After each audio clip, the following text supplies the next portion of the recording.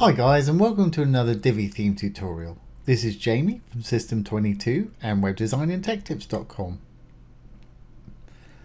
In our last video we set up this simple product.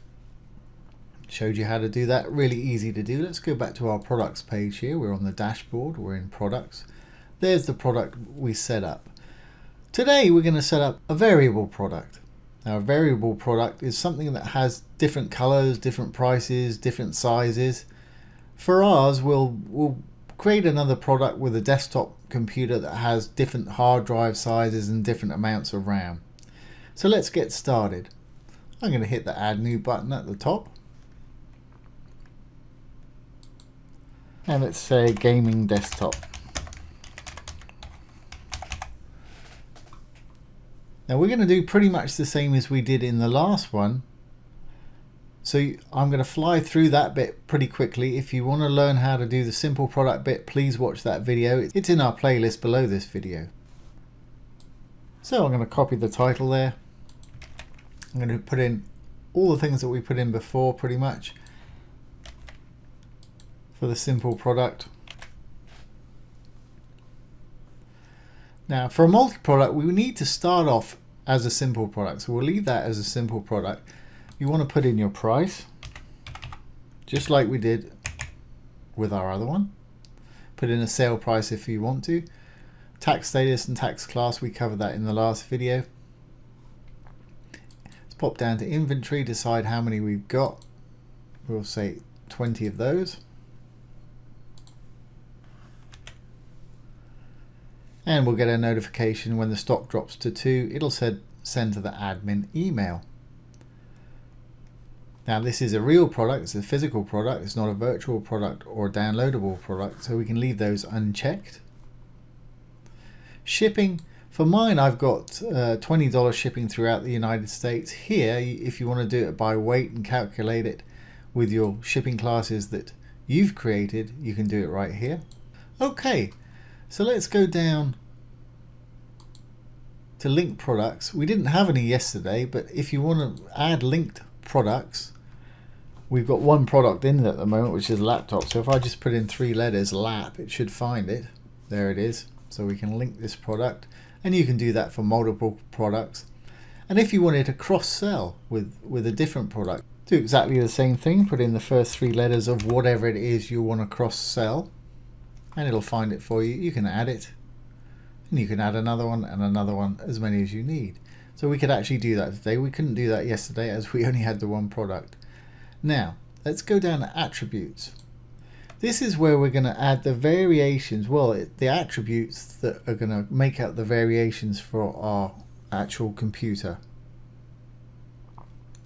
Now there's a drop down here, but that's going to be the only thing in it at the moment. There we are.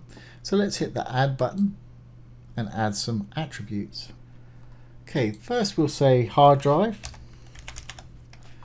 And let's say 500 gigabyte, and then you separate it with a pipe. A pipe is the sort of straight up looking key, and it's usually above the enter key on your dashboard there.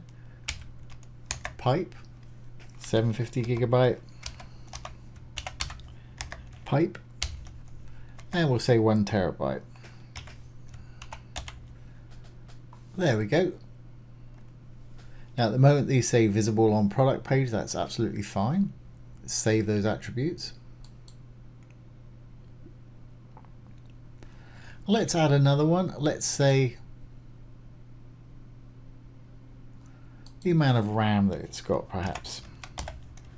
And you can keep adding these, color, whatever you want to add to them. And we'll say, it's a gaming computer, let's start off with 8 gigabytes. Then the pipe, same thing as above, 16 gigabytes. Yeah, pipe, and 32 gigabytes. Great, so let's save that one too. Okay, so we're still on a simple product here. It's saved those now, and if we look in there, they're there. Now that we've got those, I'm not going to cover advanced and get more options. We did that in the simple product. Let's go back up to simple product and turn this from a simple product into a variable product.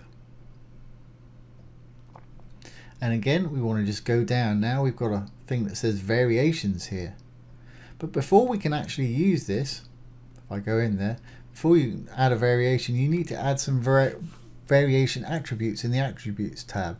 Well, we've added some attributes, so you might be thinking, well, why is this flagging me about this? We've actually got to go in there now that we've got a variable product, go into the attributes, hit the little drop down arrow over here. We're going to check this little box that wasn't there when it was a single product, simple product. Got to check it and say used for variations. And go into the next one, do exactly the same thing. Save the attributes. Now we can go back into variations. And it auto updates.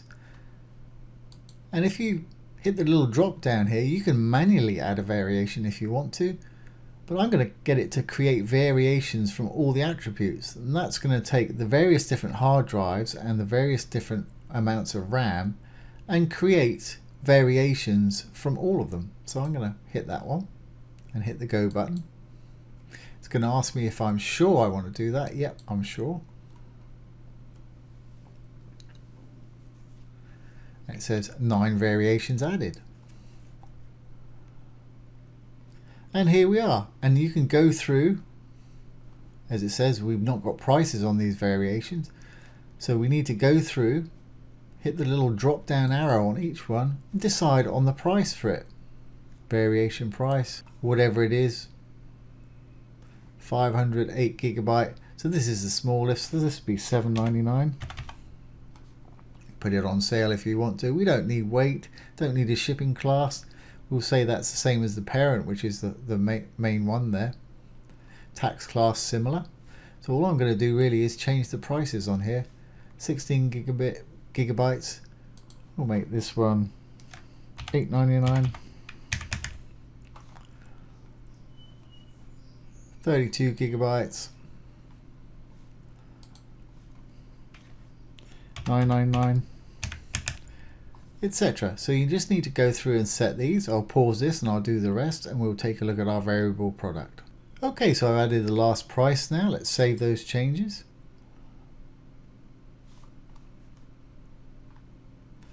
At the top, you can decide on what the default one that you want. Let's start off at the smallest with the smallest default price. This is the one that will pop up when they view this actual product right there. Now let's set our product image. Just drag the image over.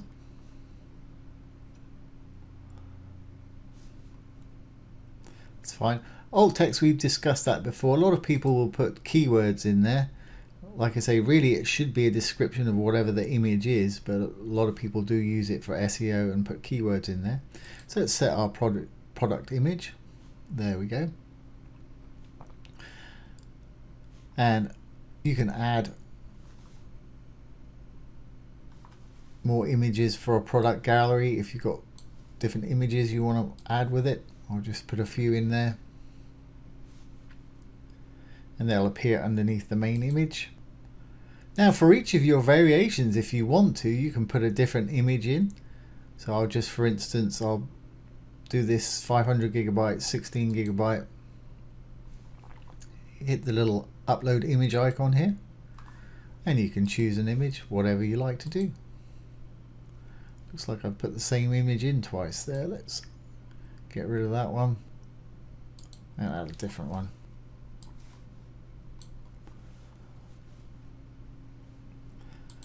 There we go. Okay, let's roll up. And again, we want to give it a category. So let's add a couple more categories for this. Alienware, I guess they're quite a well-known brand for gaming computers. I'm not going to give it a parent category. I'm just going to add that one. Let's added it there. And let's also add one that's called desktops. Like I said in the last video, it's fine to have more than one category, and we'll be going through this in later videos. Just helps you to organize things. So let's add that category. There we have it. Let's go up. Let's save our draft or publish it, however you want to do. I'm going to hit the publish button. Once published, let's preview our changes.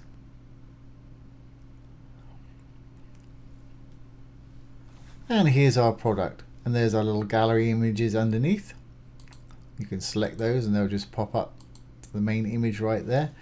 Now you're going to notice with the pricing right here, it says from $7.99 to $1,299, which is great because of all our variations. So let's flip through a couple and make sure they're going to update our price, which is right there.